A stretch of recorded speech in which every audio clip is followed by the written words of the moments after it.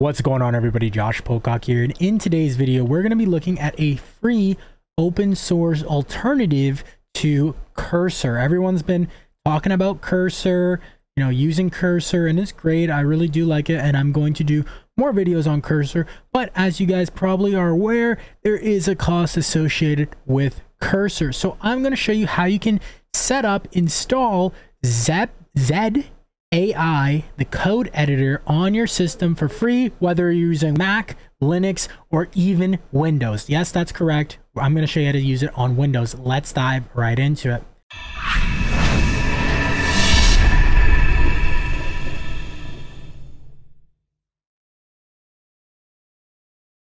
All right, guys, so here is Zed AI's website. Link for that will be in the description down below. Zed is a next generation code editor designed for high performance collaboration with humans and AI. You can clone the source code over here in the GitHub. I'll leave a link to that as well. Now, a few key features to go over just of Zed real quick before I dive into it and show you how to get it set up. So fast, it's extremely fast. It's faster than VS Code. It's faster than Cursor. It's written from scratch in Rust to efficiently leverage multiple CPU cores and your GPU. Intelligence, so integrate upcoming LLMs into your workflow to generate, transform, and analyze code. Collaborative, so this is actually a kind of cool feature too.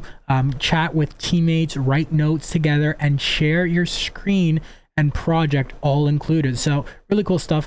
I would definitely suggest checking out this video too. I believe it's by one of the creators or founder, whatever the case may be. He's going through all the different technical things with Zep, how they built it, how they got it so fast. And yeah, he even does some tests to show just how fast it is and show some of the other features, right? So real quick, world-class developers use Zep, Apple, Vercel, all these ones, Anthropic, Slack. Okay, some testimonials here. Some more content and open source, growing extension ecosystem, right? Different themes and whatnot, built with care, and diagnostics, custom snippets, split planes, breadcrumbs, syntax aware selections, rename refactoring, CLI, markdown preview, and many more. So without ado, let's dive right in. I would definitely too suggest checking out their docs if you're going to be using this, and you can learn a lot more about all the different ins and outs for your specific use case. Now, if you're on Mac or Linux at the time of recording this, you're lucky because it's actually very simple to install. Zed, you just go here, download, right? So you download, and Mac OS is right here, download now. Linux is right here, boom, you're good to go. With Windows, not so much, not so easy.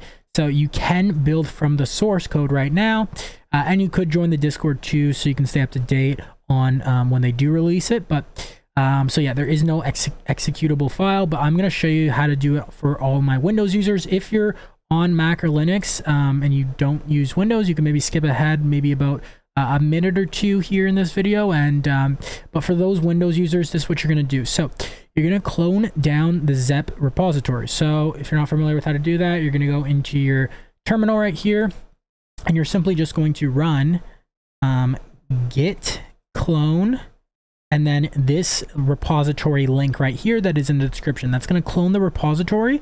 Once you do that, wherever you clone that repository, you're going to cd into Zed. All right. Once you change directory into Zed, a few things you're going to need to do. So you're going to need to install Rust if you don't have it already. So go here, install Rust on your system. Okay. Once you install Rust, you're going to want to run Rust update just to make sure that everything's up to date. And then you're going to want to install this right here, Rust Wasm toolchain. So you're going to run this command. Once you do that, so this, I believe, this is an optional thing, I believe, but I just clicked here and I did install this right here. This is Visual Studio Code 2022. I believe you have to do that. So install that. If you don't have it already, I believe you can just do the community edition right here, and you should be good. And then install, what is this? I think I did have to install the SDK archive. Yeah, so I downloaded this right here. Download the installer of the Windows SDK, and you're going to want to install that too. Once you have all that installed, I didn't do this part right here, back in dependencies. So this is if you're developing collaborative, using the collaborative features within Zed. And if you want to use Zed Collab server, you can go ahead and do this step right here. I'm just going to skip that. All we're going to do is build from source. So all I did was, once you have that, your change directory into Zed and Zed, yeah, and then you're going to run cargo run -- release. Okay, you're going to run that in the terminal. Once you run that, as you can see here, it was compiling, and it took maybe honestly about 10 minutes to compile, maybe 10 to 15 minutes. It took a little bit of time to compile. Once it does compile though, you're good to go. And here is what Zed looks like. So let me just make it perfectly fit in the screen for you guys here. You can see every part of Zed, or Zed, there we go. I did another tutorial on a tool called Zep, so that's why I keep getting it mixed up. Okay, so here is the interface. So first thoughts, I think it's a nice looking interface. You know, it's a little bit more minimalistic than VS Code. I mean, yeah, it's just newer, it's faster, so it kind of has that fast feel to it, like it's lightweight. You get that lightweight feel. So and I'll kind of go, as I'm going through this, I'll kind of give you a bit of comparison between something like VS Code. Cursor and VS Code are fairly similar. I mean, Cursor is just basically a fork of VS Code with the AI functionalities. And like I said, I'm going to be doing more videos on Cursor very soon, just because it is awesome with their new composer feature. But so once you open up Zed, it's going to look like this, and you're going to, it's just going to be a blank thing like this. So you can change the theme. First of all, I'll just quickly tell you how to do that. You just do F1 to get the command palette, and then you're just going to type in theme, and then you can select a theme, because when I first got this, it was light theme, and I do not like light theme. It was, you know, bright on the eyes. So especially when we're developing coding, you know, dark themes, for me, it's way better. Okay, a few things to note here. When you go to the bottom right, anytime you see this little star icon, that's basically where you can do some AI cool stuff, right? I'm going to show you the different spots in just a second, but this is the AI assistant panel. We're going to come back to that in just a moment. Here's the terminal panel. Yep. Here is, so this is where you can activate Super Maven or GitHub Copilot. I'm not going to use either one of those. And then notification panels here. You can go to specific lines there. And then, yeah, that's some of the main stuff initially. Okay, so once you turn this little AI icon on, let me just move my head down here for a second. You're going to want to, let's see. So if you click up here, yours probably won't say the model at the moment. You're going to go to configuration. Okay, this is where you can configure your assistant. So you're going to see the different potential models. We got Zed's model. Okay, and this is really cool because at the moment of recording this video, they're doing a basic access to models from Anthropic through Zed AI for free. So you can essentially use Anthropic for free on Zed's open source tool. Really cool stuff. Then we have Anthropic. Any time in coding, Anthropic's, as of now, it's the best, right? So Anthropic, you can use GitHub Copilot, Google AI, Llama. You can even hook up your local models here, whether that's Qwen 2, Llama 3.1. We got OpenAI, of course. And as you can see here, some of these keys, API keys set in OpenAI environment variable. So if you did already have your key set up in an environment variable, it would be loaded. But you can also just input the key here. So you would copy and paste that key.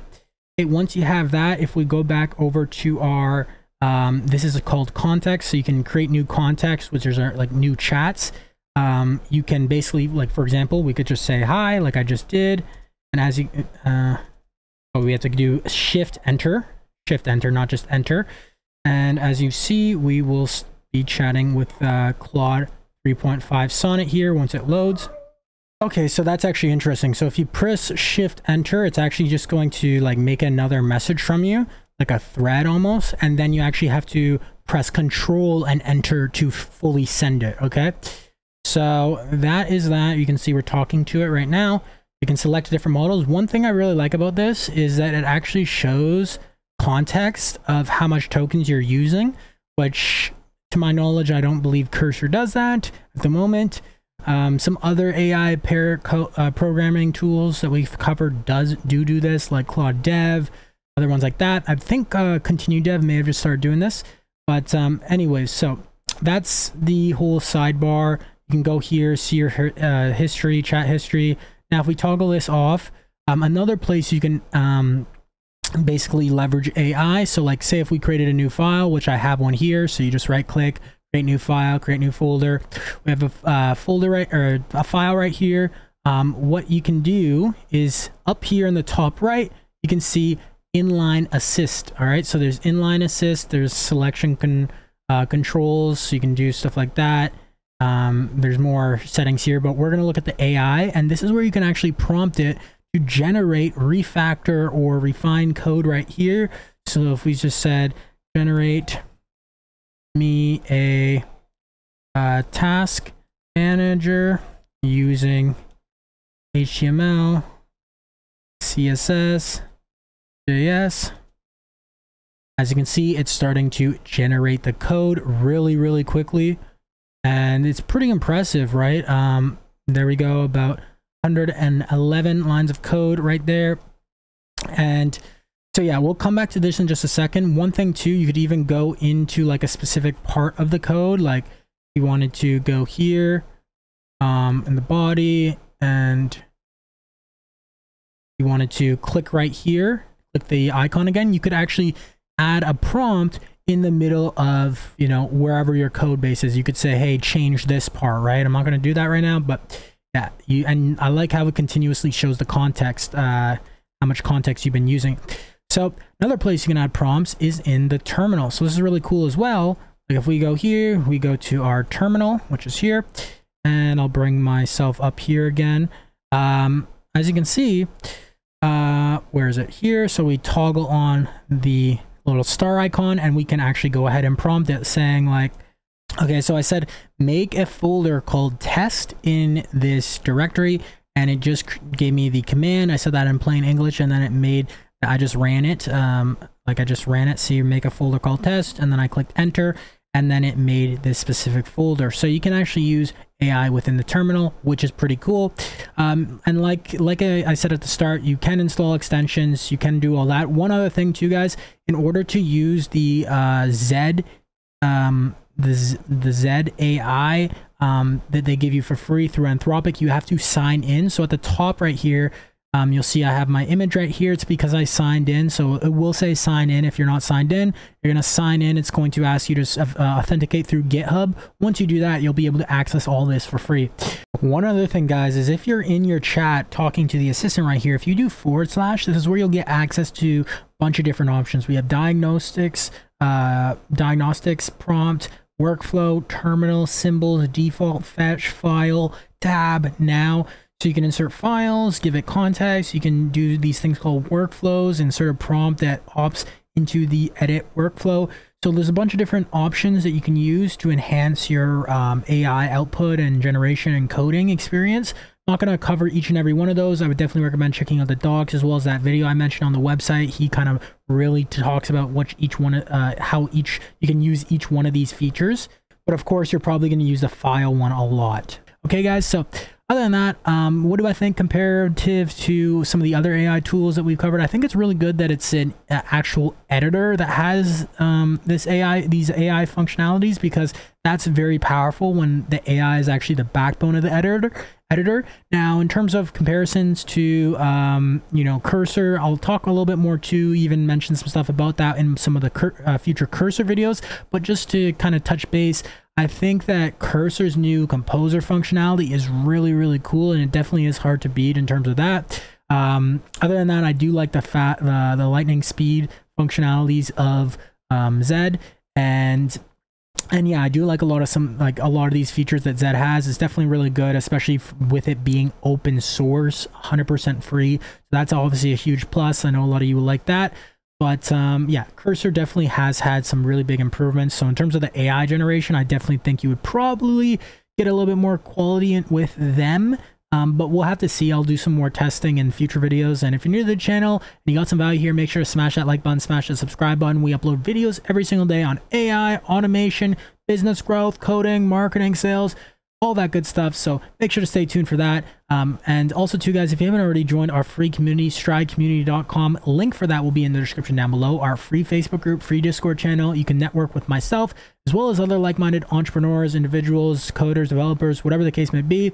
Other than that, guys, I will see you in tomorrow's video. Keep hustling, keep grinding, and of course, guys, accelerate your stride. Take care.